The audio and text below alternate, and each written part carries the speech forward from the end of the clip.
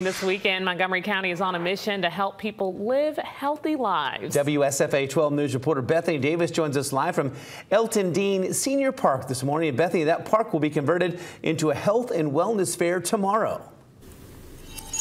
Yeah, tomorrow will be the first of two great opportunities to learn about some ways to maybe live a little healthier. This is Montgomery County Commissioner Carmen Moore-Ziegler, who represents District 2. Let's talk a little bit about these health fairs, too. You're holding two of them. Which vendors will be here? Who will we be learning from? Well, you're going to have a lot of vendors here tomorrow, and we're going to have talking about nutrition, health, wellness. We have vendors coming in to let us know about everything that we need to be successful in living, and that's what's important about wanting to put this on tomorrow and next Saturday, is about making sure that our Montgomery County residents are successful in living from day to day. Who are you hoping will take advantage of these health and wellness fairs? Well, we're hoping most of all our seniors will come out tomorrow so that they can get beneficial about nutrition. They can get beneficial about different vendors telling you different things, places you can go for health checkups, wellness checkups, things like that. So we're hoping our seniors come out, but also our parents. Bring your kids out tomorrow. Have fun. We will have vendors here, but we will also be having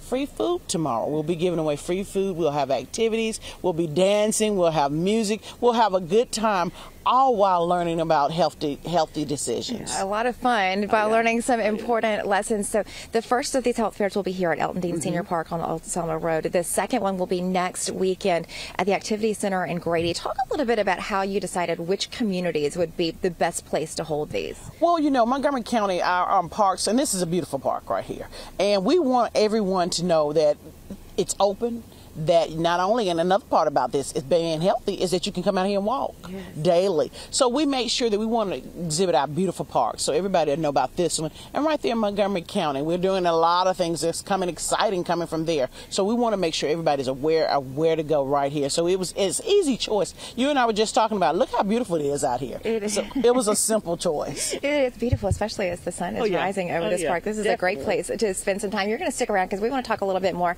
about these health and wellness fairs, but a lot more about why Montgomery County is making healthy living a priority in these particular communities. So we'll talk about that a little bit later this morning, guys.